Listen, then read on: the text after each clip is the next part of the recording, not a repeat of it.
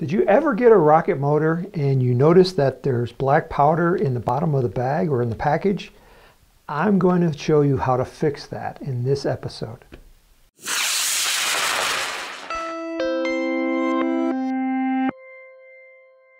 Hi, I'm Tim Van Milligan from Apogee Components. A common occurrence is that you buy a rocket motor and you notice in the package there's some black powder in the bottom.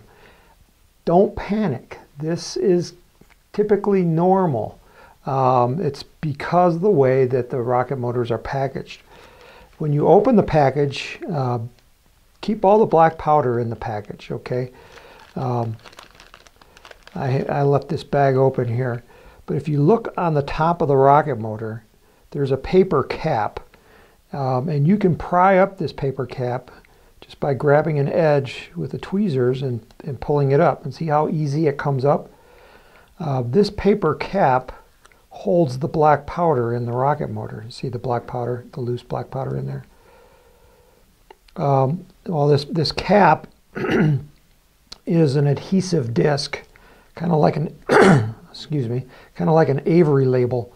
It's got adhesive on one side, and when the manufacturer puts it into the casing, the black powder sticks to it, and once it's stuck to it, pretty much wipes out the adhesive, and the adhesive doesn't have a lot to grip on, and then the black powder moves along the edge and it leaves a little residue of black powder on the inside of the edge, so you get black powder on the edge of the adhesive too, and so they don't stick very well, but you can repair them, and they don't have to stick really tight.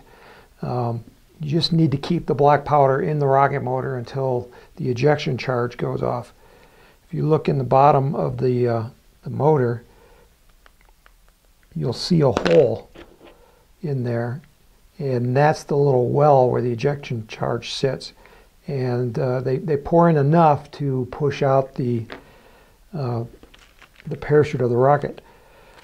So now you're going to take the leftover black powder that's in the bag and just pour it back into the rocket motor very carefully. Try to get it all in there. You know, if a little spills out, it's going to be okay. And then you want to take the paper cap and push it back in. Now if it doesn't want to stick, now this one is very loose because it's got so much black powder on the adhesive. You can take a piece of tape and you can put it on top. Now if your motor is wider than one piece of tape, just take two pieces of tape and just lay them together like that to make it wider.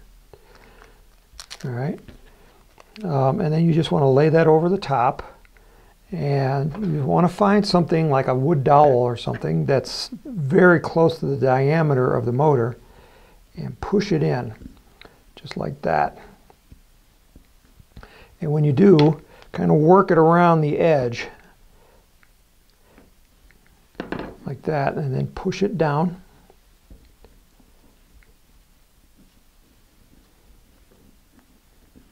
And then take a hobby knife, take a sharp hobby knife, and just trim off the excess tape.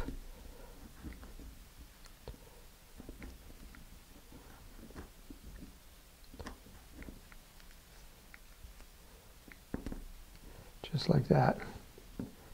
And that will keep the black powder in so you can fly the rocket. Now, a lot of the motors, reloadable, the newer ones, have a plastic cap, which is really nice, but the older style, all the 18 millimeters and the Apogee E6 and the F10 are the old style that have the paper cap on them, and that's how you repair this. So my name is Tim Van Milligan. You're watching the Apogee Rocketry Workshop. Over here off to the side, we have some other videos that I think you're going to enjoy. Please subscribe to our channel just down there on YouTube. And also please leave us a comment. We love to hear what you have to say about us. And if you have any questions, you can ask them down there and we'll try to answer them. May the winds be light, may the skies be blue, and may all your rockets fly straight and true.